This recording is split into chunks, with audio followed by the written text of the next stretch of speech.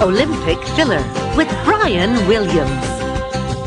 All right, Brian Williams here with Olympic Filler. Well, this cathedral here in downtown Turin contains one of the most intriguing and controversial mysteries since Stephen Harper was elected. You know, folks, it's been housed here since 1578. It is, of course, the Shroud of Turin.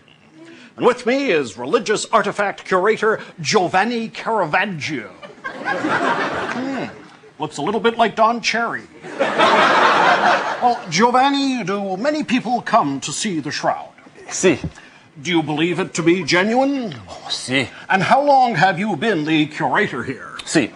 Exactly how old is the shroud? Si. Well, that's fascinating, Giovanni. This ancient artifact will remain a controversial mystery.